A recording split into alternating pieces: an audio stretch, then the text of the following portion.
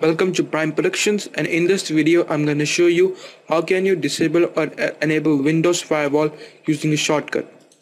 Now if you want to disable firewall, just go to new, then go to shortcut. After that, paste this code, then hit next. After that, name this shortcut as disable firewall, then hit finish.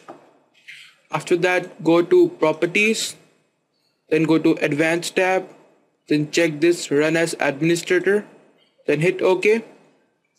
After that, go to change icon,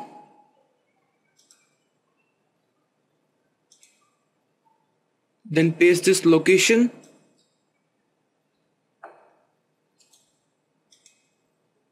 then hit OK, and then you can select the icon to disable firewall, then hit OK, apply, OK.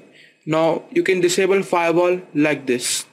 Now if you want to enable firewall, then repeat the same process.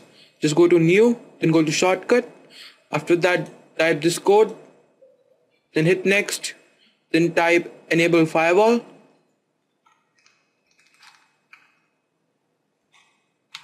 then hit finish.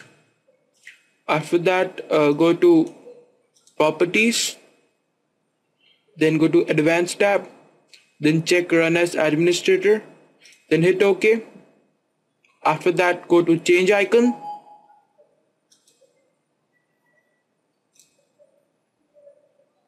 then again copy the same location,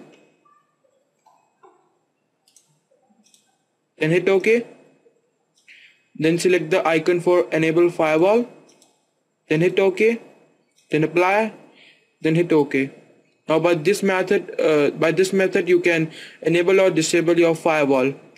So thanks for watching. I hope this video helped, and hopefully I'm going to see you in my next video.